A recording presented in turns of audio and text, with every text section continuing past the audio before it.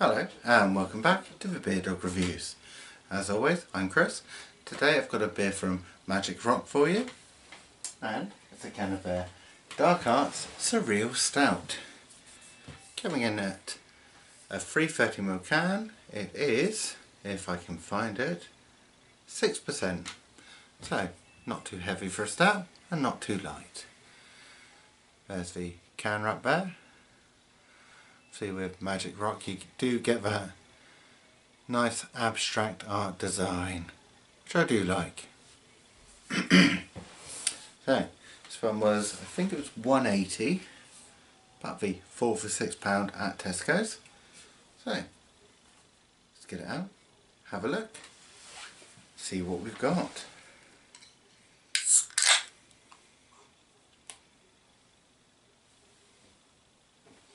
No smoke to speak of on the opening.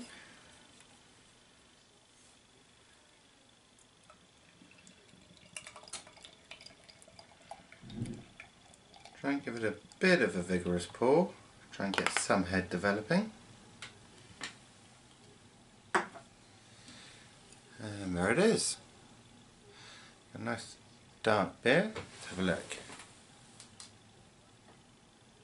Only the tiniest amount of light bleed fruit at the base. So pretty much a jet black beer in the glass. Just half a finger of quite tan head. Quite quickly dissipating tan head, that is. Looks nice.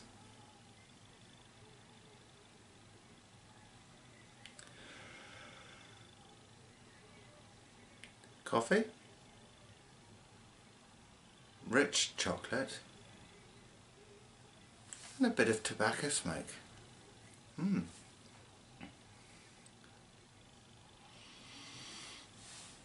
Smells good.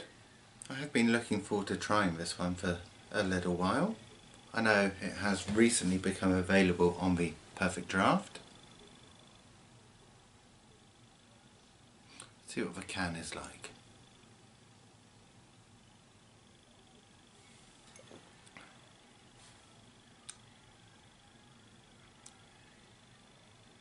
It's quite astringent on the first taste there. Not in a bad way. You can feel the carbonation on your tongue.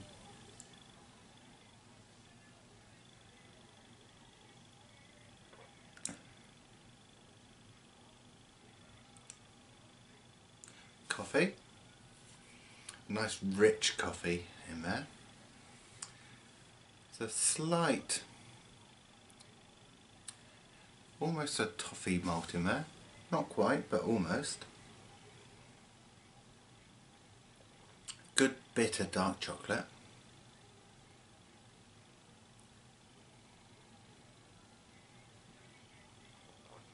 It is a little thin for me, as far as stouts go. It's not quite as thin as a porter, but definitely on the lower edge for me.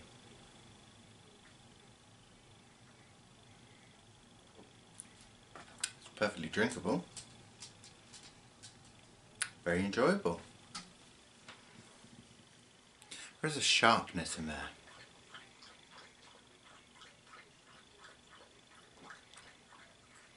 I think it is pushing the boundaries of what a stout should be. Let's see if there's anything on the can. So, it's got the ingredients. Obviously, don't get pregnant. And that's pretty much it. Okay.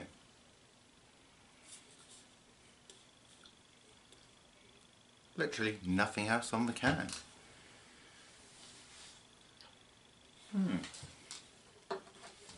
So we don't know what hops have gone into it. We don't know what malts have gone into it.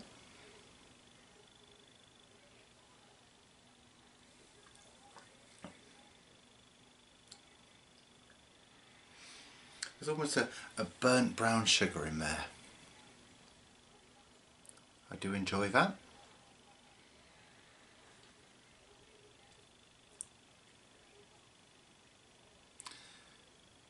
I am actually enjoying that bitterness on the back end. It's very different for a stout, of course. Oh, that's very enjoyable. And that head, that is gone now, hasn't it? Look at that. Can we bring any of that back? Only just. And of course it is completely tan once again. But even that doesn't bring out too much more aroma. It's an interesting stout. It's got more of the essence of the black lager of a black IPA than it has of a traditional stout, but with a bit more body. It's very nice. Very drinkable.